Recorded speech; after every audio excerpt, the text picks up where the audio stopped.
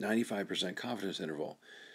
Now, we should probably do all that stuff, right? Random, normal, independent, and all like that. But I'm not going to do that. Let's just do the confidence interval. Now, it's about the usage of social networking sites.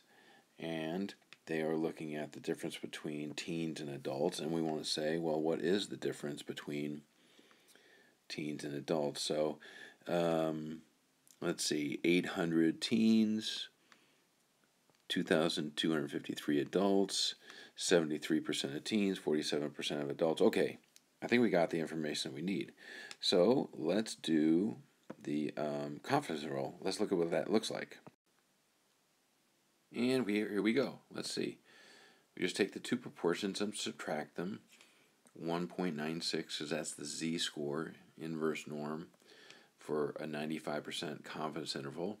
And then here are our proportions, teens, and then 1 minus that, divided by how many teens we surveyed, and 0.47 and 1 minus that, divided by how many adults. Take the square root, do all this stuff, and let's come up with some numbers. And this is what we get in the end. These two numbers, after cranking out all these numbers. So what does this tell us? We are 95% confident that the true difference between adults and teens who use social networking sites is somewhere between 22% and 29%. Wango, there it is. So as we get closer to that big test, sometimes students are a little confused as to which test to use for which problem. Sometimes it's hard to say, is this a matched pairs? Is this just paired data? Is this a difference of proportions? And that just takes practice, which we will get to. But check this out. Of course, there is a test. Press stat and over to tests and, two proportion z interval. Isn't that what we're doing? We're working with proportions, and there's two of them, and we're trying to do a z interval. So if we press that, let's see what happens. And we get this. How nice. So all we have to do is plug in the numbers. But the problem is, in this particular problem, they didn't tell us. See, we have to know how many teens out of the 800 and how many adults, the exact number out of the 800. But they do tell us it is what? What's the percentage? Hold on a second. Oh, there it is.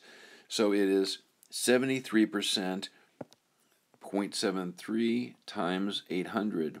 That's how we would figure that out. And then, of course, what was the other one? 43?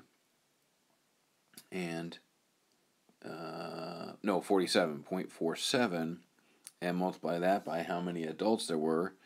2253. These two things will go right there for your x1 and your x2.